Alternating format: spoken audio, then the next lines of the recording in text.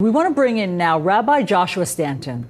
He is here with us. We're happy to have your counsel here in studio with us. Rabbi, we're just really sorry that this is happening to your community, to all of us here in this country.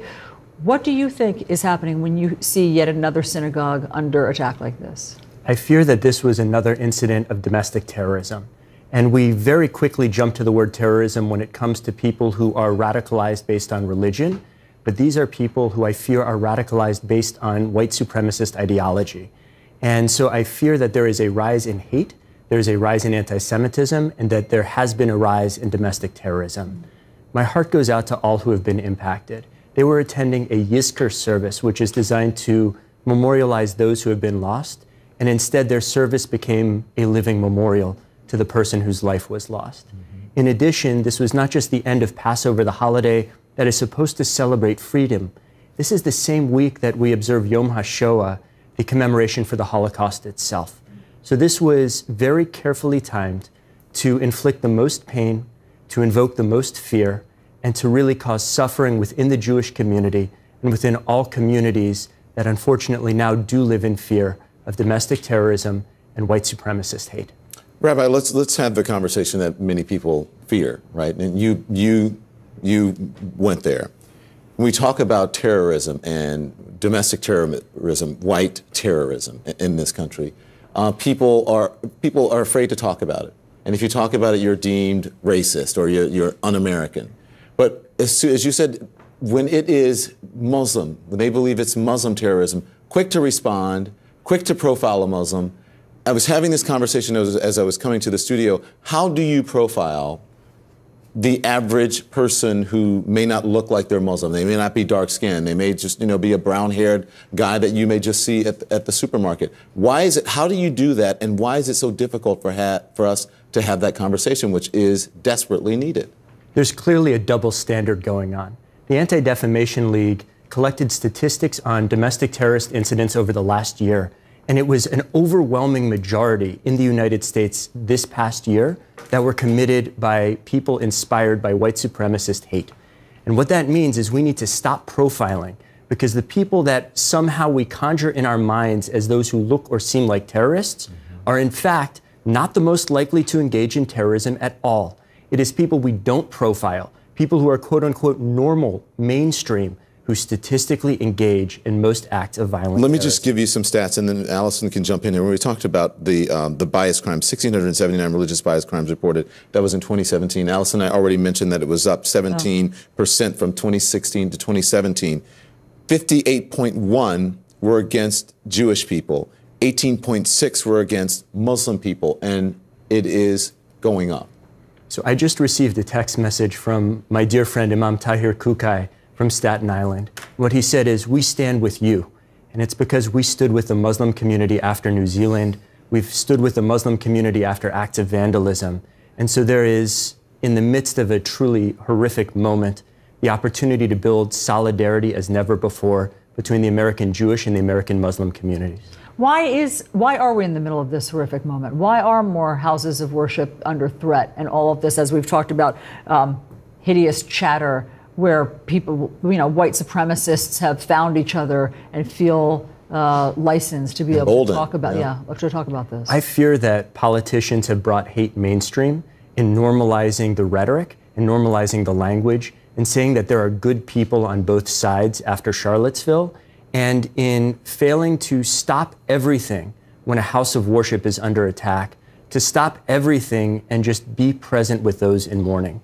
Instead, my fear is that Jews have become like a political ping pong ball. We're just bounced back and forth, we're being used, and instead of being comforted, politicians are enabling us to somehow become targeted much more easily. We don't know, again, and Allison mentioned this earlier, we don't know what the motivation was besides, the police are saying that it was a hate crime. We don't know what because he was shouting and cursing, but right. We don't know what. Right. And we don't know if it has any connection to the politics that's going on. But I mean, it would be a stretch to say that it doesn't.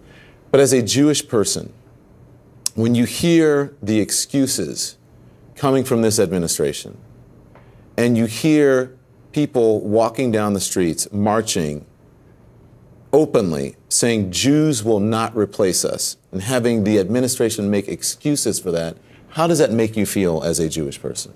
It makes me feel otherized. It makes me feel like I am not totally free. It makes me feel as though somehow I could be targeted or our community could be targeted. And our country, the United States, has been so good to the Jewish community. This has been a land of opportunity, a land of freedom. And to see that turned on its head by political opportunists just fills me with profound sadness and, frankly, outrage. Have you been feeling more tension at your synagogue? So I've been feeling tension a great deal, and my colleagues have been feeling tension. All of a sudden, we've had to become experts, not just in Torah, not just in teaching, not just in counseling, not just in being with people, but now we have to become experts in security. And as much as I respect security professionals, I did not become a rabbi in order to be an expert in security. And so there is a tension, not just within our communities, but within our very vocations. My calling now includes an additional point of expertise.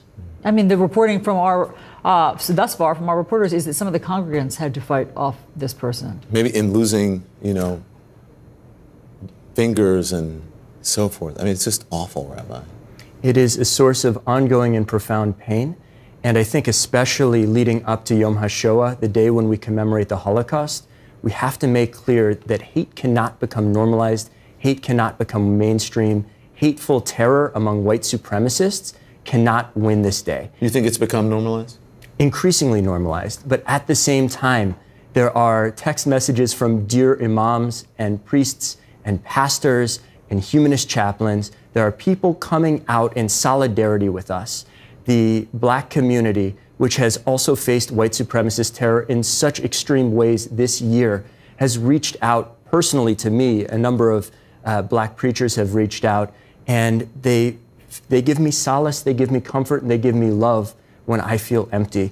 So the hope is that we can come together as a diverse polity and stand against hate as one. Rabbi Stanton, thank you very much for being here during this tough time. Absolutely. Great to talk to you. I do have to say this, I believe as an African American that the Jewish community and the black community in this country have very similar paths, or the most relatable to each other out of anyone. We're all Americans, we can all relate to each other, but the struggle from the Holocaust and from slavery, it's very similar pain, and it is visceral, and you can feel it. That's why I asked you about Jews will not replace us.